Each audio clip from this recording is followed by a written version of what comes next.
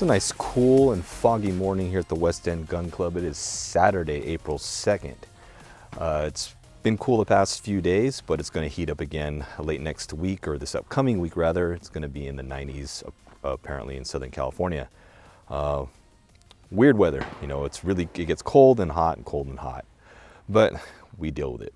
Anyway, I'm out here at the rimfire range, and I'm just here to test something out. I got something new in a couple days ago, and if you follow my Instagram, you already know what it is. But it's going to be a short range session, relatively short, because the junior shooters are going to occupy this range, the rimfire range, right around 12 or so, because I think they're up the hill on the shotgun range right now, and so they have the rimfire range scheduled for the afternoons here on the first Saturday of the month. Anyway, I've already got my stuff set up, and actually let's go ahead and go over to the bench, which has what I'm testing out today. We have my lab radar set up just for reference, but this is my CZ455, if you can see here. And on the muzzle is a tuner. It's I think it's called Kinetic Security Solutions Adaptive Tuning System. It's basically it's a barrel tuner. It's cut for these. It's got cut for these threads. But we're going to go ahead and try this out today, because as of late I have not been able to get to CZ455 to shoot like you used to. You know, ammo lots being what they are, I have a lot of ammo, various lots of different brands, and it shoots okay, but not as stellar as I once had it shooting. So I'm going to go and try it out a tuner.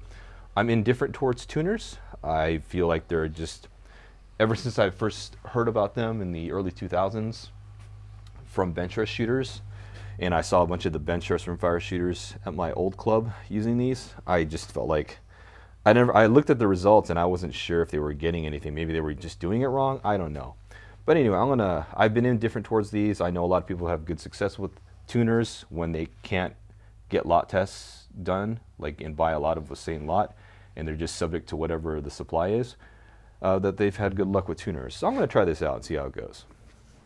There's a certain procedure that the company has outlined on how to tune the tuner for your gun. It involves just shooting a couple, like several two-shot groups, right, and see how close how tight the groups can get. Two-shot groups as you keep dialing or adjusting the tuner based on these hash marks that exist on the tuner itself. There's a little scale on there. But what I'm going to do first is I'm going to create a control group. So I'm going to remove the tuner. And the way the tuner is installed is basically it's on the muzzle, it's on the threaded barrel, and you essentially, just thread it on just like any sort of device, muzzle device. But what's on this muzzle device is basically you have the inner sleeve which threads on, but then there's the outer weight which is threaded onto that sleeve. And therefore, once you lock the sleeve in place, then you're just you're adjusting the weight on the outside. But I'm going to create a control group. I'm going to remove it. I have these spacers here. They're necessary to shim it because there's such a relief cut there that I need to get thread engagement for the tuner. But what I'm going to do is I'm just going to shoot a control group without, I don't need the thread protector, but I'm going to shoot a control group. Plus I'm going to get the barrel warmed up a little bit because it is a cold gun right now, cold barrel. But I'm going to shoot a control group, or warm up the barrel, then shoot a control group on my target, my test target, and then we'll start tuning.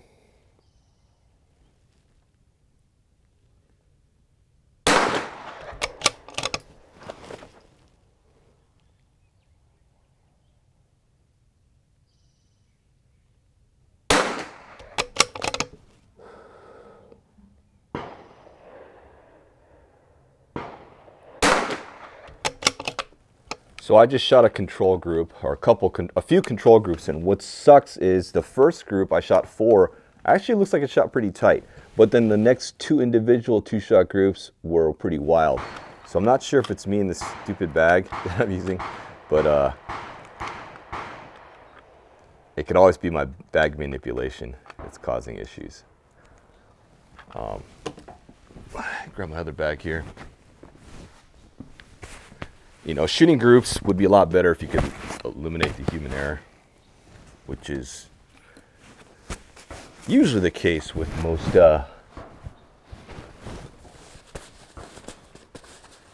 with most group tests, it's going to be the human error. This should be better. All right.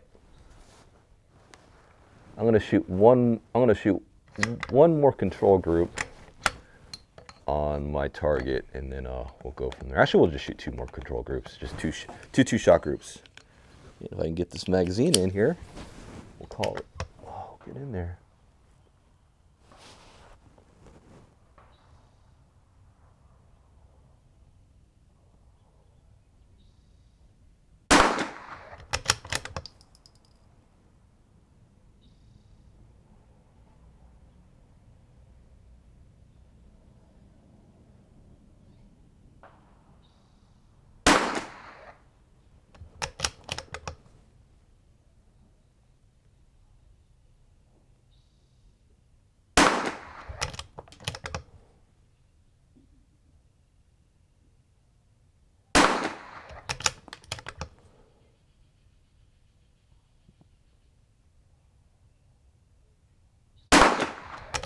Wow, I don't know if this is me or the gun, but okay. Let's go ahead and start the tuning. So right now we're averaging about, I would say, we had one errant shot here that threw off this whole thing, but I think we're right around 11-10 or so. Yeah. Let me just start a new series. Series 17. Let's go and get the tuner threaded on.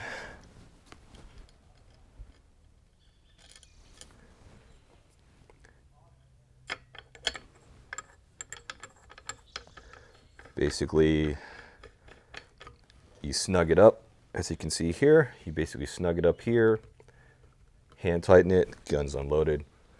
Then use your use any other muzzle device like your thread protector or even a muzzle brake to secure it as well. And now it's locked into the gun. And then now we have the tuner on. The tuner is set a little bit lower than flush because the face of the tuner, or the face of the tuner weight, and then the face of the actual inner sleeve, I'm a little bit lower than the face of the sleeve with the face of the outer weight, because that's where they usually say you start. You can do it flush, but I'm a little bit lower than flush right now.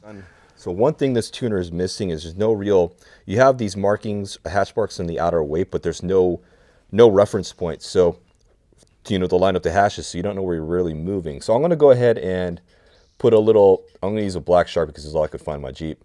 I'm going to make an index mark around top dead center. Doesn't really matter, but an index mark on the top of the barrel. And actually, it's going to be moving a little bit, so make this a little longer. So I at least have a reference point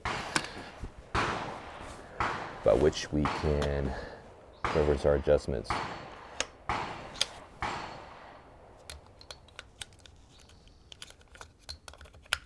So if I can get my magazine in here, we'll start.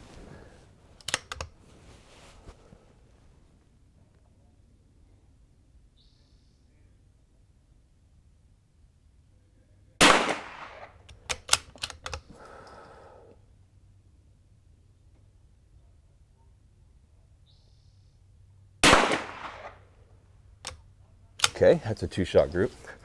Next, you're supposed to loosen the set screw up, which is what keeps the weight in there. And I'm not sure if they use standard or metric. I wish everyone switched to metric for their screws, but that's just me. Oh, it might actually be metric.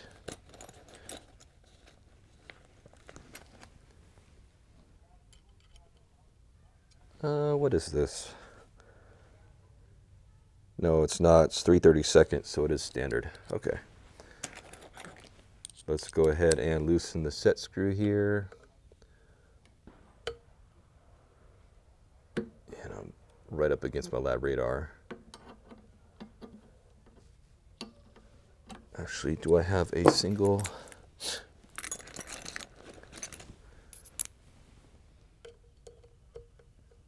So we're gonna go ahead and move it. They said 2, so the The hash marks goes, they're individual 16, 17, 18, 19, 20. So they said move 2 hash marks. So I'm going to go 2 hash marks in, roughly, and then keep going from there. So you adjusting it by 2 hash marks, and then you just keep shooting groups, or shooting 2-shot test groups. And my glasses just fogged up.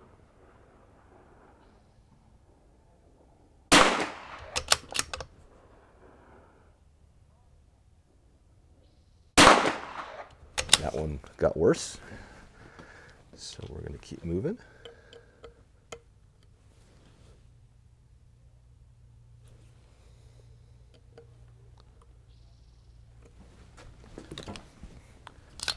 And I should probably load a magazine here. Let me load up.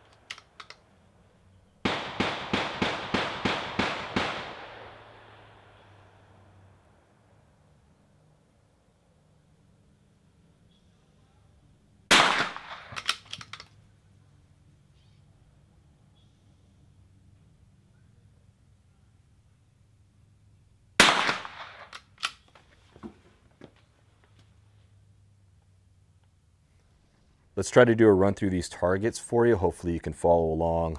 It's a wide angle lens, so maybe it's not going to come out on camera as well as it could, but let me go and adjust this to level this out.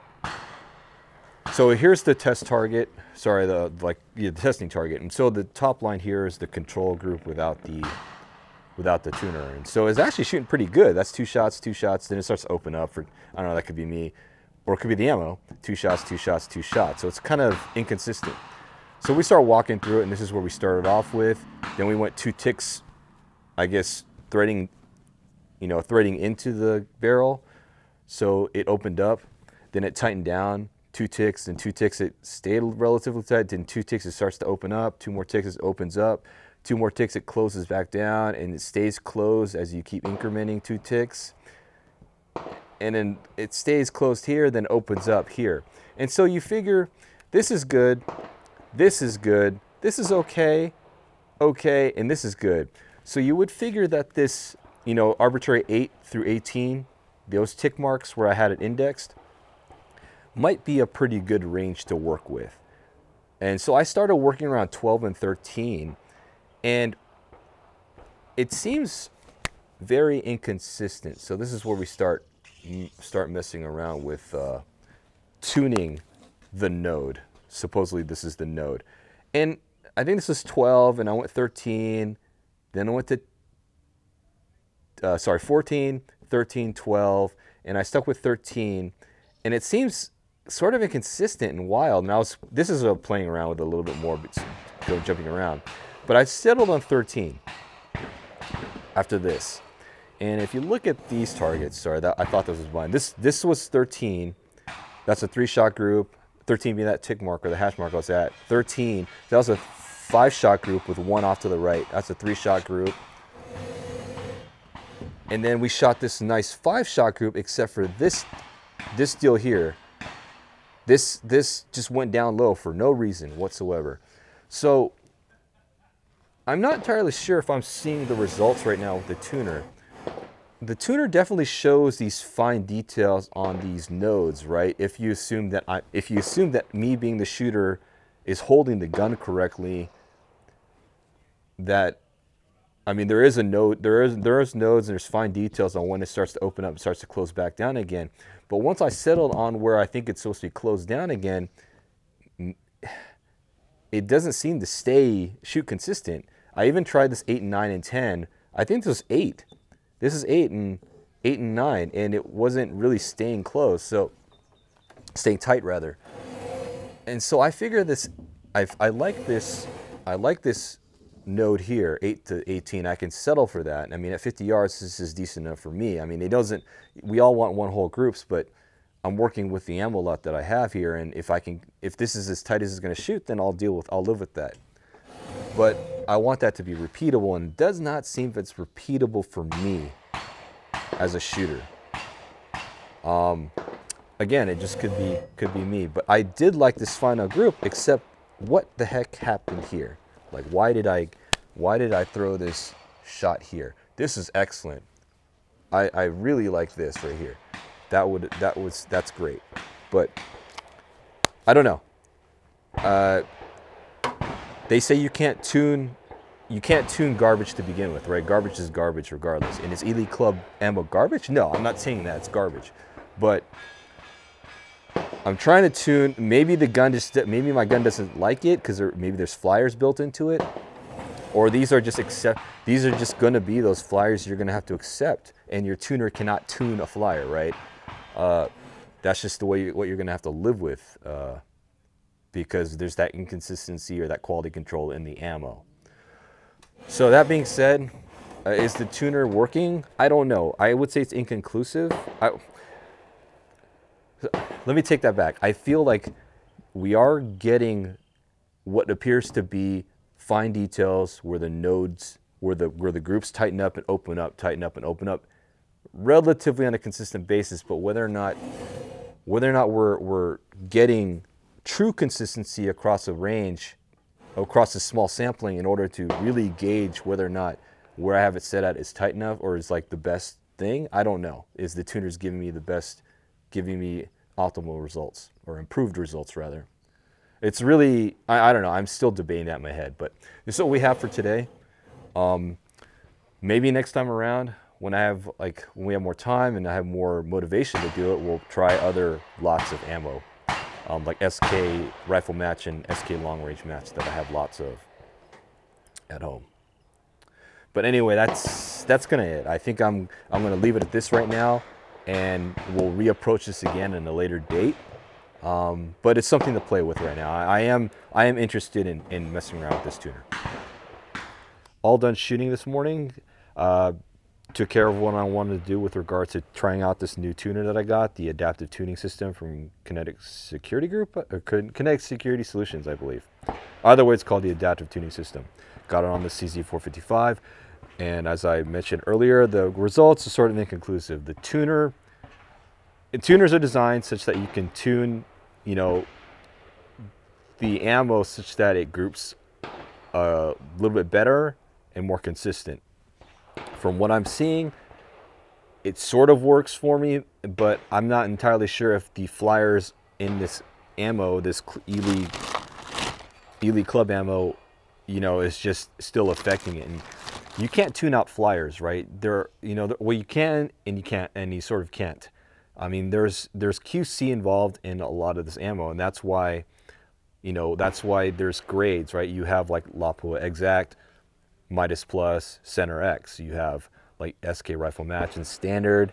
There's lower tiers of ammo, and in between, Eley is the same. You got the Eley 10X, the Eley Match, Eley Team. It goes down. Now the question is, how much can you tune the flyers? And like what certain flyers, whether it's bad priming inconsistent priming compound, inconsistent powder charges, maybe there's a bullet deformity, who knows? You can't tune all that stuff out, but you can tune the harmonics of your barrel such that the ammo in that gun sort of responds better. It just, in general, over a large sampling. I'm seeing that the tuner does help a little bit in finding those nodes, at least with this Eley Club. But whether or not, once I find that node, is it staying tight? And if it's not staying tight, is it because the tuner's not working, or is it because the ammo has flyers in it? I don't know. I'm assuming the latter. But anyway, this is just an initial test so far. I'm going to try with SK Rifle Match because I have some SK Rifle Match that shoots a little bit better than the Club. But I don't have the same flyers, I don't think. So maybe it'll have a better result with Rifle Match as opposed to Club. But we'll see. Anyway, that's it for today. I want to come out sometime because, as I mentioned in my last vlog, I really want to shoot some center fire with that new tripod that I have, my TVC 22i. So hopefully I can try that maybe in the next couple of weeks, get up on the center fire range and just sort of run drills off the tripod using a 308 to get some more recoil on it as opposed to my 6 Creedmoor, which has very little recoil. Other than that, that's it. So I'm gonna go ahead and pack up what little gear I brought today and get out of here and run a few errands on this Saturday. Anyway, that's it for today, Saturday, April 2nd here at the West End Gun Club. Thanks for watching. See you in the next vlog.